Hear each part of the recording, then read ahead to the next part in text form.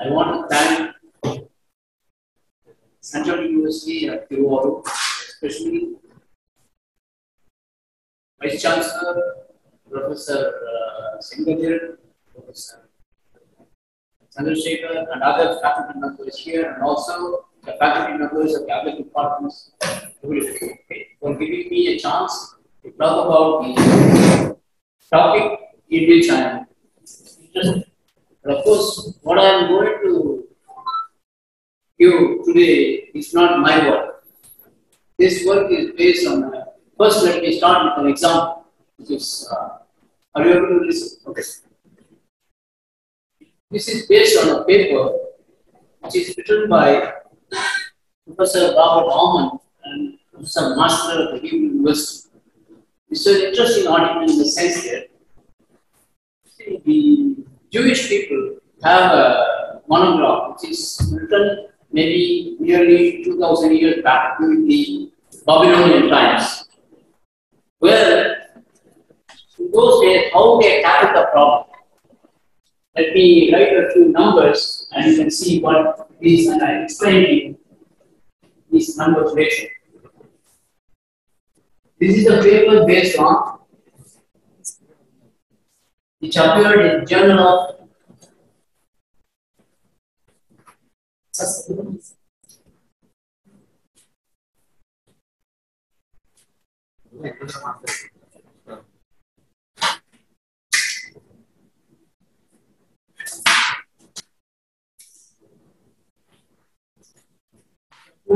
Journal of Economic.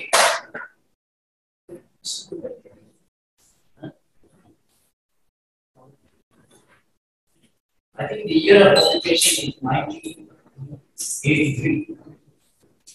The authors are, I mean, very well in words, the title of the paper. The title of the paper is Bankruptcy Problem and a Game Theory Analysis.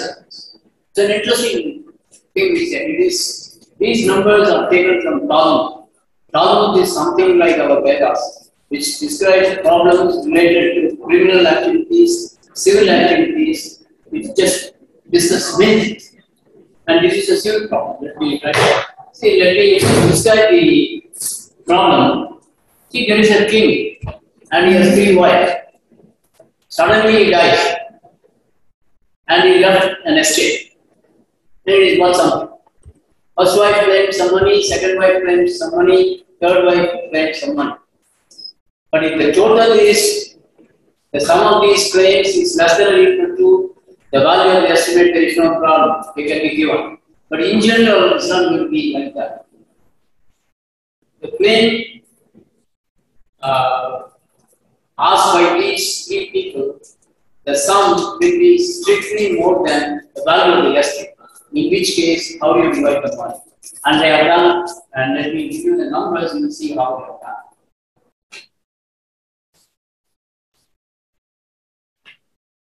done. The authors of the paper is R.J. Aumann.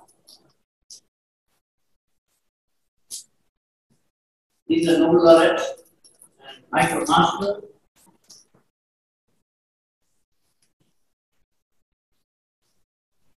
Both are from the faculty of mathematics, Hebrew University. Of course, he is no more master. So let me, this is the numbers which they have taken from Talmud. So D1, 100, D2 is 200, and D3 is 300. And the value of the estate is, if it is, I mean, these are some units of money, it could be 100,000 rupees or $100,000, whatever, these are units. And the value of the estimate, I mean, this estate is 100. These are the claims by the 3 wives. If the value is this, then they is divided equally. 33, 33, 1, if it is 200, it is 50, 75, 70. Already you can see the department. Here it is not given Divide by 3, that's not the number which appear. It's 50, 75, 70. 300 is 50, 100, and another 2. It is in the ratio 1:2:3. That's the way it is done. If it is 400, it is 50, 125, and 225. So these are the numbers which they have taken from Talmud, which was written some 2000 years back. See, these two get theories, they want to see what is the rationale behind these numbers. If it is 100, it is equally to 1. If it is 200, it is divided by 50, 75, 75. If it is 300, it is. But this man's being after this is only 50. It's kept at that. So you can see the loss for him, if it is 100, I mean, if it is 200, it is still 50. That is, the loss is 50. But here, the loss for him is 200 minus 125. So here it is 225. So they want to make sure the loss for each one of them is something like 50. After that, it will increase. What is the sanctity of this? How did they arrive at these numbers? Because when you add 50 plus 75, 75 is 200. When you add this is 4. Now, in the same Talmud, there is also another problem which is discussed. It is called the garment problem. See, there is a garment. This is a very expensive garment, ladies' garment. And there are two claimants to the garment. One of them says the worth of the entire garment should come to her. The second one says half of that should come to us. How do you divide the worth of the garment among the two claimants? You understand what I am saying? There are two claimants. Suppose the garment is worth, say, $500,000. How do you divide? The first one, let me call that as C1, claimant 1. Claim full worth. The second one, claimant 2, half. That is, she wants the entire 500, and the second one wants 250. Give me 250 answers. So that is their claim. How do you divide? They have given the solution. Let me make this problem a little more easily from a mathematical point of view so that you can understand how we have done it. That is, what the answer is, since the second one claims half, the remaining half can be given to this one. That is, you give first 2. Then, out of 500, 250 remains. That you divide equally. So, 125. So, the first one gets 375. The second one gets 100. So, that is how the answer is given. Or the solution is given in those ways. Understand? This is what is called the garment principle. Let me try to write it precisely. What is the garment principle? There are things. So let me write down E and D1 is the claimant of the first one, D2 is some number, D2 is some number. Okay? I'm going to destroy this problem. This is the garment principle. So this E is going to be divided into two parts, x1 and x2. How the x1 and x2 is written is as follows. x1 equals, see, since the second claimant claims D2, from E you subtract D2. If it is negative, nothing, it is 0. If it is positive, take the positive part. Okay. So x1 gets E minus D2 plus. I mean, this notation, I mean, for any real number, A plus means maximum of A and 0. So, since the second one claims D2, you subtract that. Whatever remains can be given to the first one. There is no problem of it. Okay. And x2 is E for the second person. D1 is claimed by the first person. So E minus D1 plus can be given. to the second. Is it okay? There should not be any objection. Now, whatever remains, divide that between the two equally. So, E minus B1 plus minus E minus B2 plus divided by 2, same thing here. So, this x1 x2 is how this works. This is what is called normal function. Now, one can easily see if the E increases, naturally x1 and x2 will increase. It's a monotonic function of E. x1E will be more if E is more. It's monotonic E. So that is one thing which remember. Okay. Now let me erase it and I can write it later. Okay. I'm going to describe the problem in general.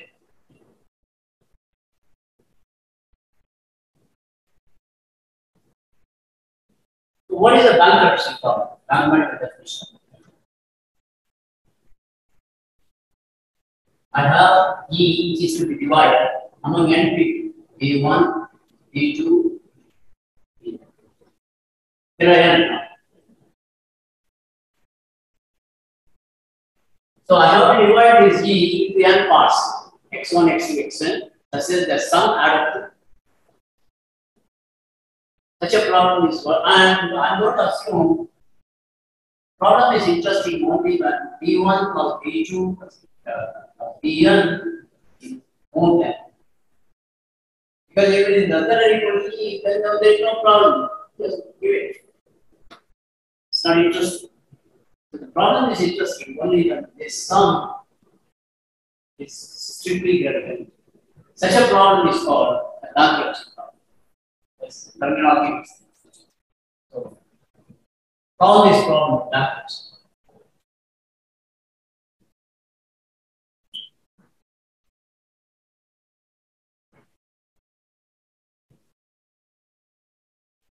Okay. Now I'm going to introduce two definitions.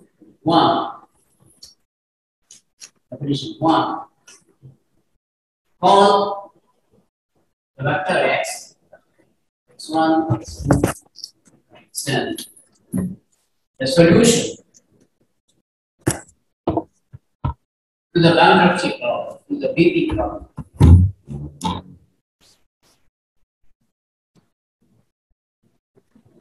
If xi's are non-negative and the sum additive.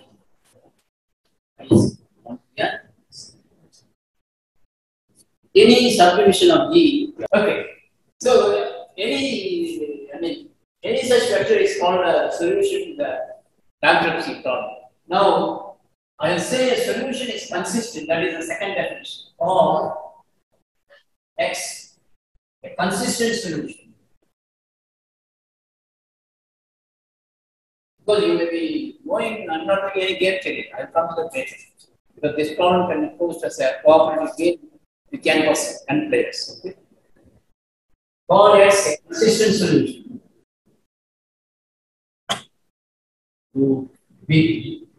Not blood pressure, please remember it's bankruptcy problem. Okay. If 1 X is a solution, that is divided like this, that's it, the sum add up to E. The second one is the following. For all I not equal to J, write Eij as Xi plus Xk. Because you know already this vector is given, X1 is so. This is my notation for ERT. Now consider the body. person game here, ERT, with the following. Consider the Normal principle game with the following Eij and Diej.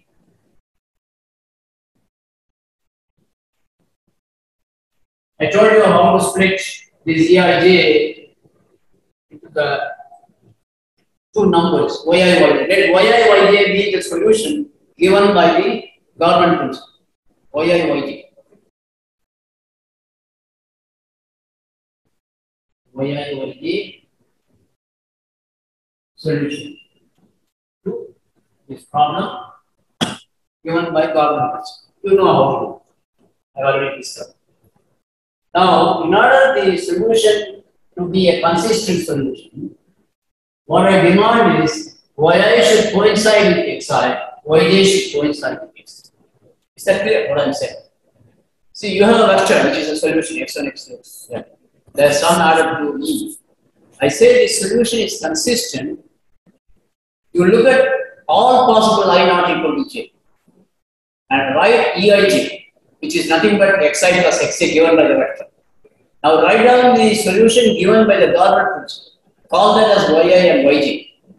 This yi should coincide with xi, yj should coincide with xj. I'm not writing it. It should be happening for any I not equal to j. That is important. Then I say it is a consistent solution. Let's look at the solution given by Tom in that problem. You will see that it is a consistent solution. Let me do it for 1 minute. Keep this definition.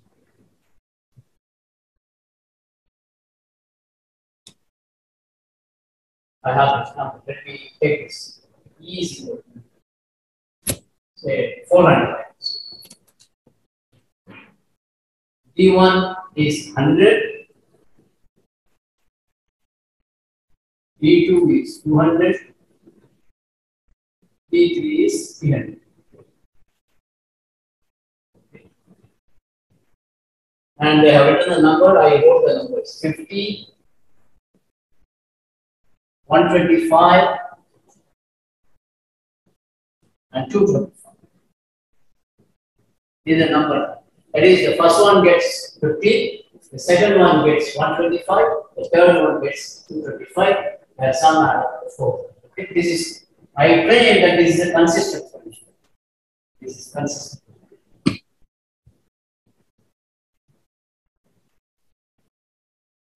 Why? Let me do, I will take 1 and 2.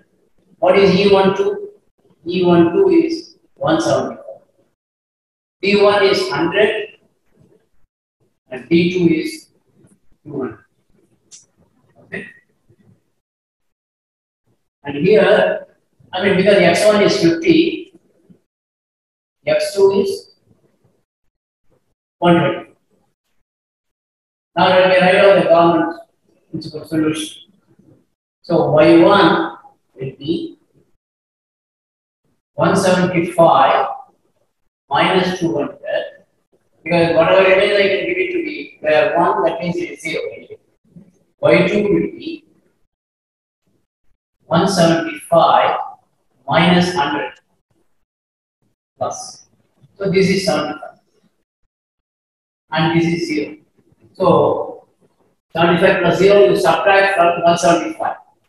So 100 you divide equal. So 50 plus. That's what you can try for every one of them, it will satisfy. I just did it for you. You can do it. Alright, accept it on faith. So this is a consistent solution. Now there are several questions which crop up now. Given a bankruptcy problem, does there exist a consistent solution? That is the first question which you have to answer. The second one is, if there exists a consistent solution, is it unique? The answer to both is yes. That is proved in the paper. It's a very easy proof, you can do it. There is only one consistent solution for any bankruptcy problem. And the uniqueness is easy because it follows from the fact that I mentioned that the government principle, the solution x1 and x2 are monotonically, that gives you the answer. Okay?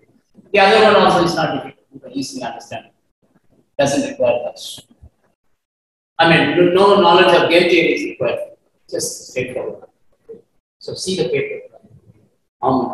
It's very well written. Okay. Now the question is, the next thing they do is, I mean, the title of the paper is Bankruptcy Problem, a Game Theoretic Analysis. Where does the game enter in? cooperative game. So that I am going to do with this example. So, see, similarly, you can do for general.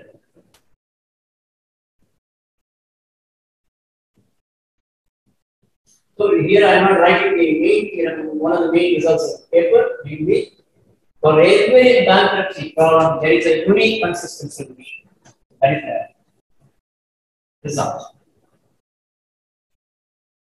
Uniqueness is easy, and consistent solution also one in one. So let me do it for general and person game, and then I specialize this example. E, P1, P2, P9. I'm going to associate a cooperative game initiated by John Amman and Oscar Marcus.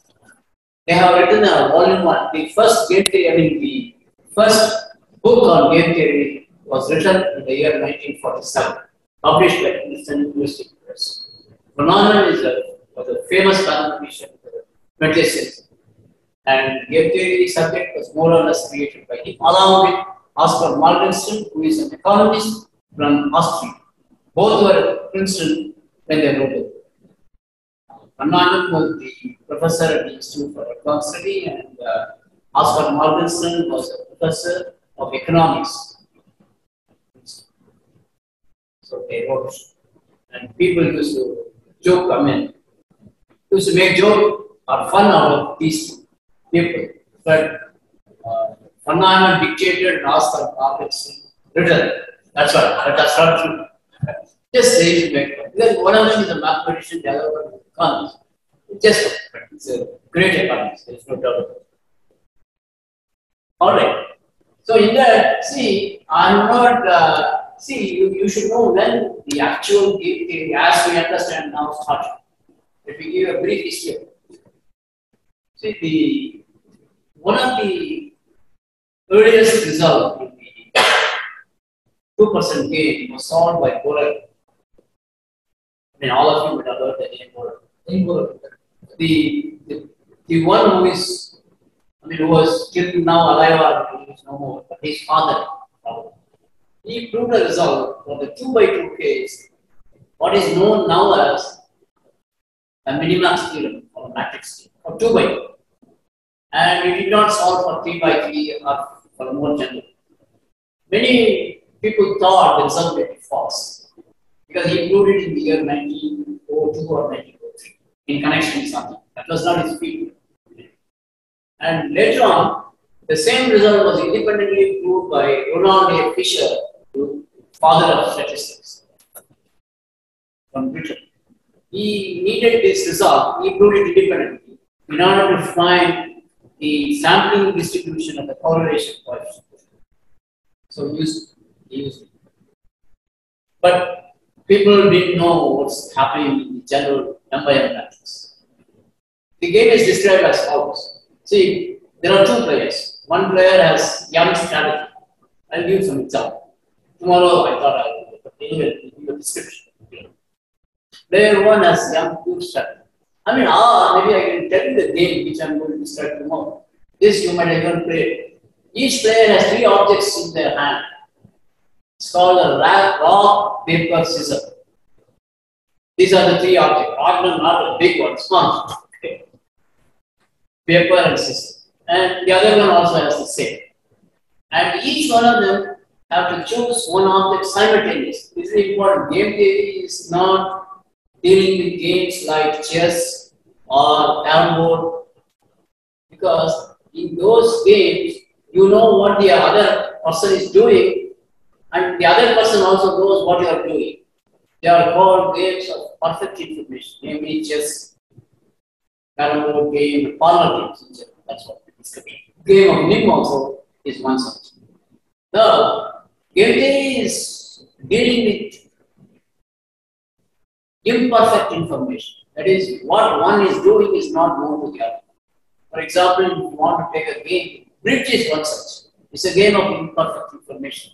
Because if you know how to play bridge, suppose I bid, then I may not know I know how the other 26 cards are distributed between 2 of his opponents. But how it is distributed, you know. So it's a game with imperfect information. So game theory is concerned with games with imperfect information. Okay. So in the matrix game, I mean in the game which I described, rock, paper, scissors, each object is chosen by the individual player simultaneously. Or there may be a screen, so you won't know what he's doing. The referee will compare and enter. So if both objects coincide, then suppose I am player 1, I get 0. Okay. He also gets 0. Suppose I choose paper and you choose scissor. Scissor can cut the paper. That means you will. So you will be given some points. If I want to write the payoff in terms of myself, I put a negative number. Because it is written, if I write a payoff with one player, if it is -3 and it is written with respect to my, then I have to give you 3. If it is positive, you are given. So there is a 3 by 3 matrix with numbers positive and negative. Suppose you play this game, if you want to play this game optimally, what should you do? That's the question which Onan wanted to address. But of course, he takes it generally, and then he proves such a result as a Minimax problem. By that, what he means is the following. Associated with every n cross n matrix, the numbers are the payoff for one player. If it is positive, he gets it. If it is negative, he has to give it to the other. With that understanding. With every such matrix, you can associate a unique number, V, called the value of the game. And not only that, each player has an optimal way of playing the game. Because if the matrix is written with respect to my view, then I want to maximize my payoff. How is it? So I have an optimal strategy, which will fetch me at least the so-called value of the game which I told. And player 2 has an optimal strategy, which will restrict my average income to utmost. All these objects exist as the famous theorem from one. He proved it in 1928. That is where game theory has actually started. But of course, the point is, his proof is very involved in the sense that he uses some complicated fixed point theorem. So people were attempting to find whether one could give a simpler. Later, some of the mathematicians were able to give proof using the separation theorem of two convex. That is, if you have two non-empty convex sets which are disjoint, then you can always draw a hyperplane. One set lying on one side, the other one lying on the other side. So you can use that. But the question remained elusive whether you can give a constructive proof in the sense that can you evaluate the value of the game given that, and also can you evaluate the pair of optimal stats for one for each player. This was done by George Dancy, you would have heard, who is a famous, war specialist, but he was doing his PhD in University of California at Berkeley, I think, if I'm not wrong, and he was working on double sampling problems. And then in that connection, he was interested in solving large-scale linear equations with many unknowns. So he developed a method called the simplex. And then when he saw the matrix problem which Raman was attacking, it can be formulated as a simple linear programming problem, and he gave a concept. That happened in 1940s, mid-1940s. So that is a remarkable achievement in game theory, giving a constructive proof of Milnor, which gives you the value and also a parallel. In that you can find all possible optimal stats, the extreme optimal. So that is the contribution of Dancy, but somehow he missed the Nobel Prize. I don't know how. It's a sad story. Because, see, there is another economist from Russia who got the Nobel Prize for working along similar lines. Okay. Now let me come back to the description of the N-person cooperative games here. I have E and D1, D2. There are n players. There are n persons, so the player set here is n players. N is 1, 2. This is the players. Generally, young will be developing, young will be at least. All right. So let me. So any S which is not an empty set and which is a subset of N is called a coalition. And it is the usual. It's called a coalition.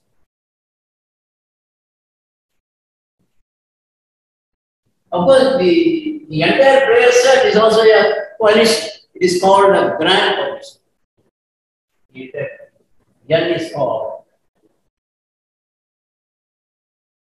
grand coalition.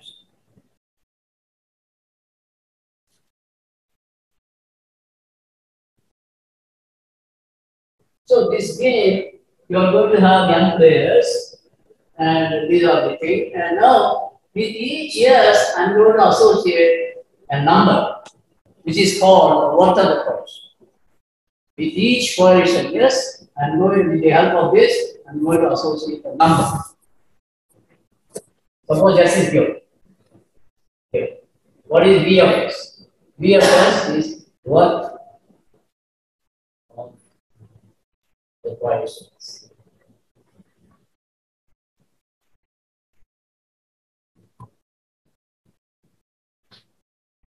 See, but what can we say what is V of N? V of N is E. Okay, that's obvious. V of N is E. Yeah, that's what the maximum they can get, because that is what the maximum available money. So V of N obviously is, that is easy to see.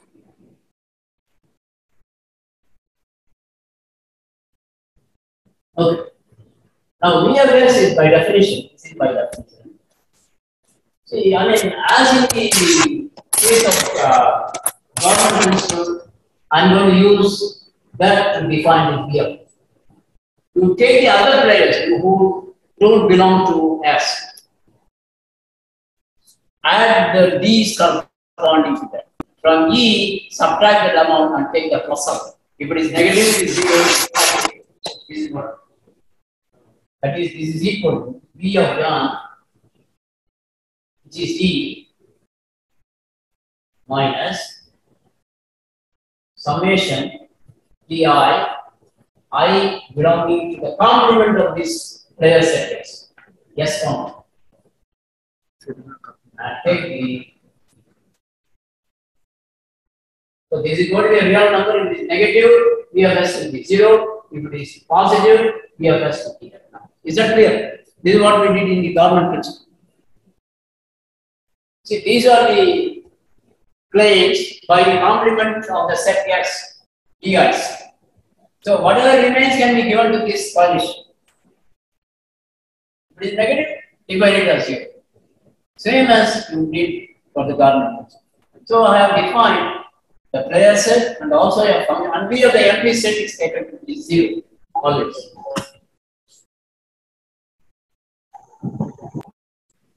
So this is what is called an n% game. That is, you have a player set. But of course, here I am defining it reference to backwards. Problem. Is that clear? That is, you have a player set. Then for every coalition, you attach a number. Now, what do you do with this? Okay, you can do that fine. What is the point in just doing it? You have to see what you can do further. And that's what Fernand and all this they do. One of them. So let me try to, let me concept this for the 3-player game which I have given, so that you will understand what the backups are.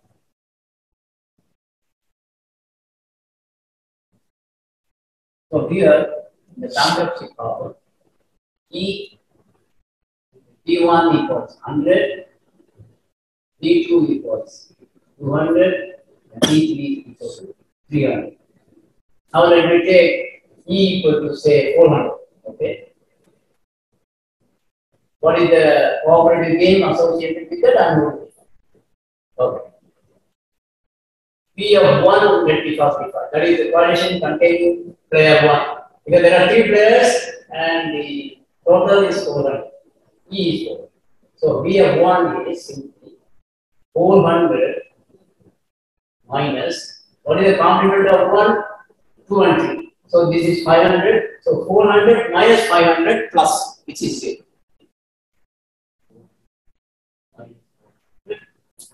Plus is equal to 400. Am I doing it right? Yes. Yeah. DF1 cannot be 4. It should be 300, right? Did I make a mistake? No, is it 300, sir? Is it 300? V of 1. Oh, I'm making a mistake. From V of 1 is V2 and V3. Cannot be 4, something is wrong.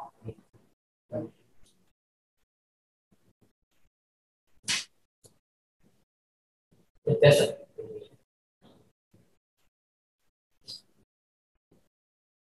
But where 1, oh no, sorry. 400, I think it's okay. I am writing it minus 5. D2 plus D3, how much? 500. Plus. Which is it? I wrote it wrong. See, V of, that is E minus the complement of that pair D2, D3 and then the plus. I think that's how I wrote the convert. So it is 0. So V of 2 is simply 400 minus D1 and D3. 400 plus, this is 0. V of 3 is 400 minus D1 and D2. 300, which is 100. Okay. And what is V of 1, 2? V of 1, 2 is 400 minus D3, which is 300. Plus 100. V of 2, 3, V of 1, 3 is 400 minus D2 is 400 plus V of 2, 3 is 400 minus 1 is 100 plus, and V of 1, 2, 3 is, I already told you before. So this is again cooperative game associated. Is it okay? Remember, this is how I define. V of S is V of N, from that subtract DI, I in the complement of S, with N deleting S, and then the plus. This is the definition, you recall. So this is the game. Corresponding. So for each one of the numbers, I have a cooperative game associated. Is that clear? Alright. Now what do you do with these numbers? Okay, now let me develop the theory behind it.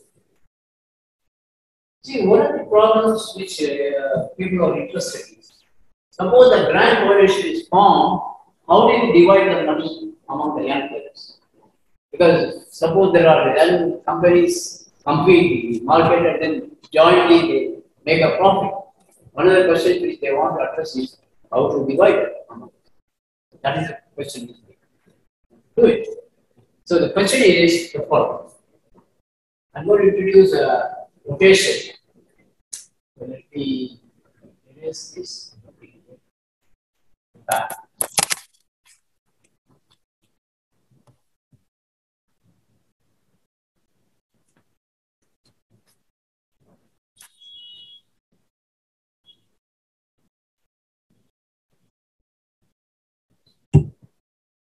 Now I'm going to define the set of imputation, what is called imputation. It is a set of vector x and Rn such that x is xi, the I coordinate of x is greater than or equal to v of the individual position I and summation xi. I is equal to 1 to n.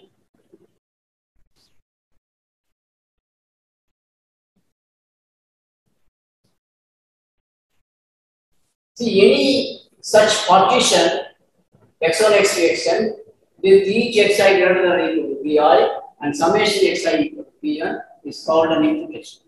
So this is the set of imputations.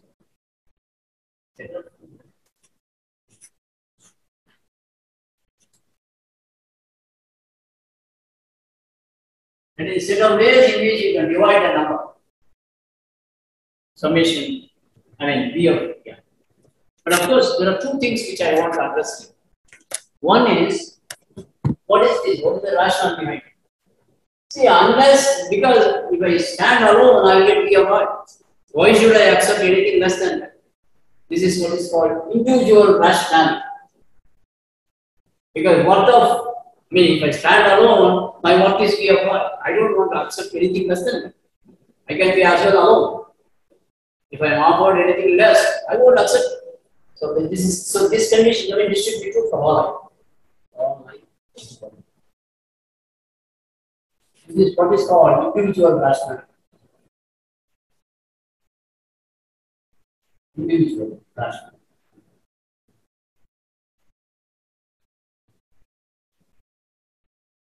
And this is what is called an efficient allocation. Because why do you want to make it less than Bn? Greater than Bn is not possible because we have, that is what I got. So I would like to utilize all of them to distribute. So this is called the efficient action.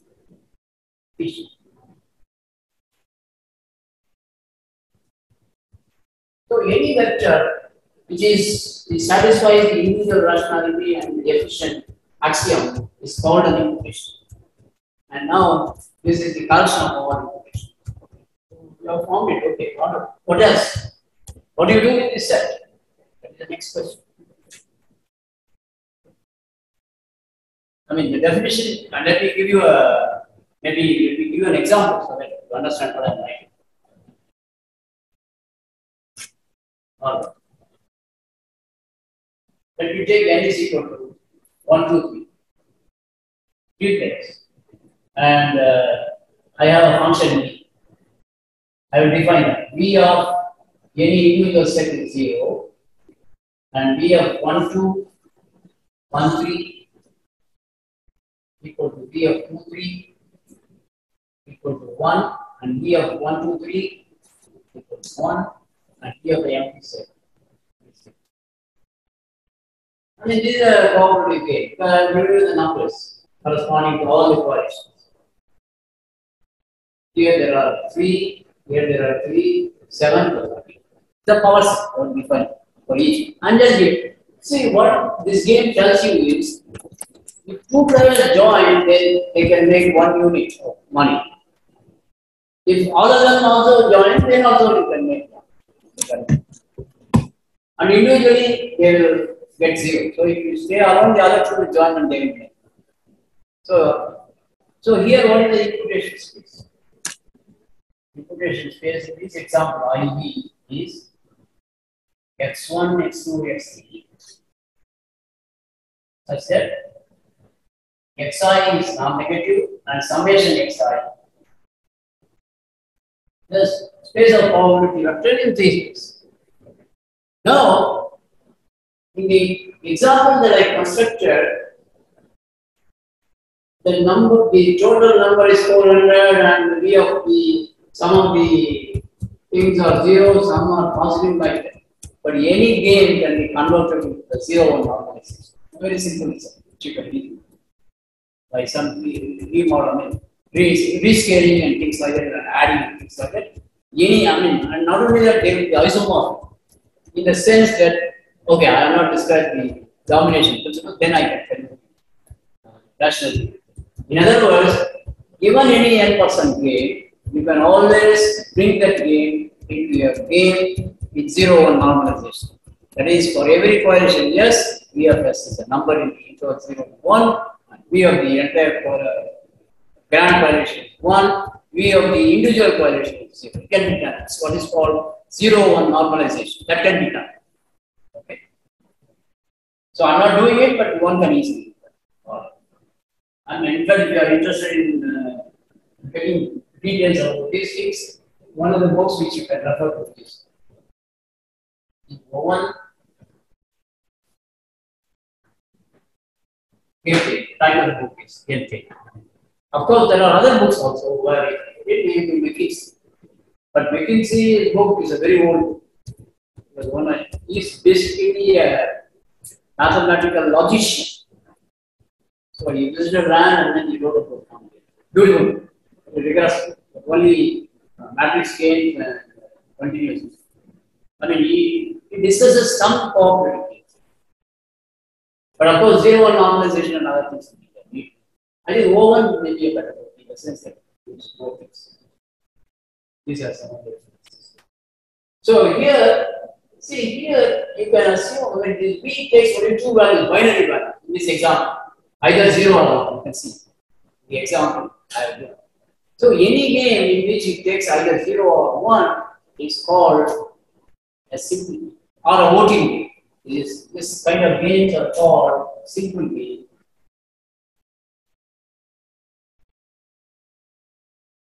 Or voting.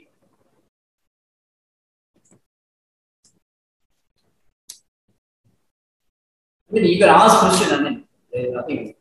Treat this as a regular class. So if you have any question, I would like to answer.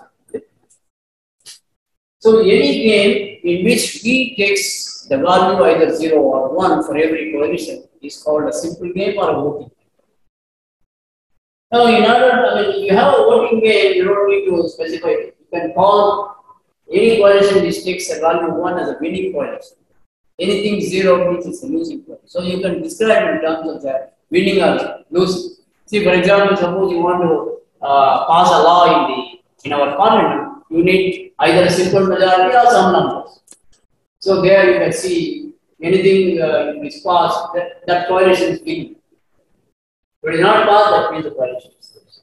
And in fact, we are going to assume that the simple games are proper simple games. That is, in other words, if I have an S for which V of S is 1, V of the complement must be 0. Because I don't want both of them to be. That is a problem. I don't want that. Either the coalition, I mean, if S is winning, the complement is 0. And if S is winning, any superset is also winning. Because you have more members who are agreeing to the law which you are supposed to pass. So those are reasonable axioms. So let me say that a simple game is a proper simple game if V of S is 1, V of the S complement is 0, and if V of S is 1, if T is a set containing S, V of T is also. Such a game is called a proper simple. In fact, they are very well studied games, simple game. In fact, here again, in a simple game, you can define what is called a veto play, like in the Security Council. See, in the Security Council, if any one of the 5 members says no, that law is dumb, it never gets passed. So, what is a veto player in the proper simple game? Call player I a veto player if you take the complement of that player, it is a losing condition. That's all. Because suppose China doesn't want something, they will say no. So if you take even other members, it's never passed. So it is a losing condition.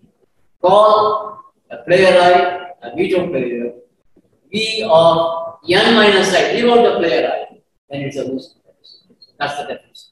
In a proper simple game, a player I is called a veto player. V of n removing I is a losing condition. That's all right. Those are some of the terminology which. Okay. Next thing. What do you do with this set, imputation set in general? Of course, I'm going from now onward, I'm going to assume it is in 0 1 normalization. Because it's easy for me to decide in terms of the probability. And anything can be recast in this one. So I assume this is the summation x1 equal to 1. And this is always. I assume without loss of general. There is no harm in assuming. So it's a space of probability. Your choice is to implications. Okay. Now here they describe the notion of domination. Fanon and Morgenstern carry this further. What do they do? I take two equations, x, y from I.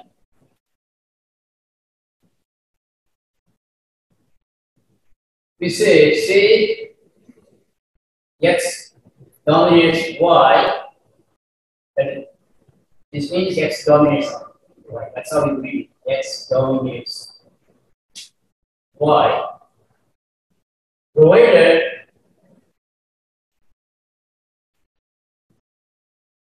there exists a set S non-empty. What is it? And xi is greater than yi for all I. Yes. It is, as far as the coordination S is concerned, they will prefer this vector to this vector because each one of them is getting more. Reasonable. Of course, I am going to add one more condition because it's a game where V is there. I have to relate it to the V, otherwise there is no fun. Summation xi I in S is less than or equal to S. There are two conditions. One is, as far as the coalition S is concerned, they prefer X to Y because each one of the members in S gets more. Two, the sum cannot exceed the worth of the coalition, which is given by the function. Then I say X dominates. Repeat. We say that two coalitions, X dominates Y, X and Y, X dominates Y. If you can find a non-empty coalition, yes, such that Xi is greater than Yi as far as pairs coming from S, and summation Xi should not exceed the worth of the coalition. Now let me give you an example. I'll take the simple game, the one which I wrote. It's called simple majority game. That is V of 1, 2 equals V of 2, 3 equals V of 1, 3.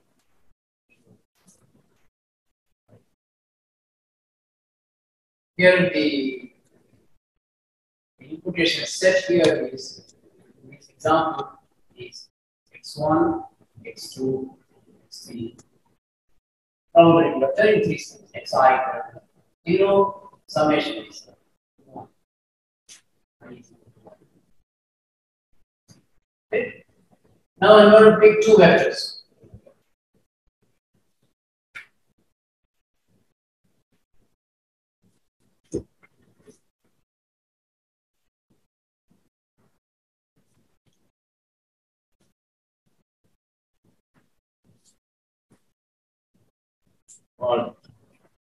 I'm going to pick three vectors to tell you something.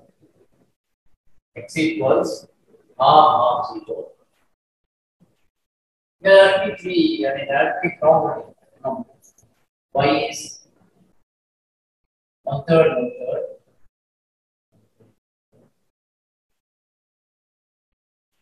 Z is another equation, which is 3/4, 0, 1/4. I have taken three vectors from this space. Clearly, X dominates Y.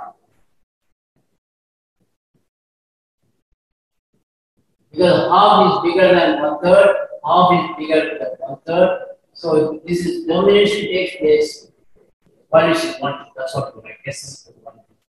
And V of S is 1. Half plus half is 1. It satisfies. Is it clear? It satisfies both the conditions. So the vector half of 0 dominates 1/3, 1/3.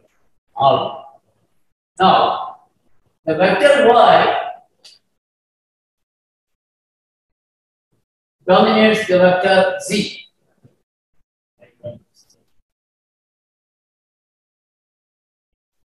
Because 1/3 is bigger, 1/3 is bigger. So 2.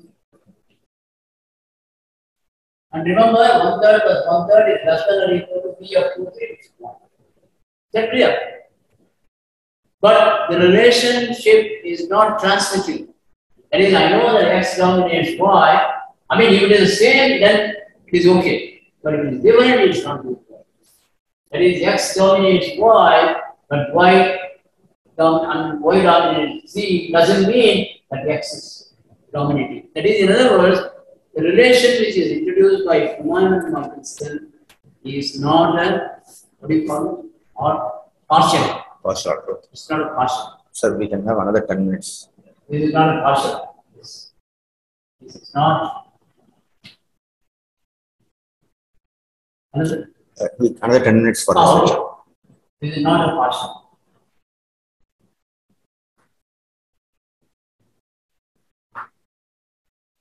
And not only that, you can see, on the other hand, X dominates, Z dominates X.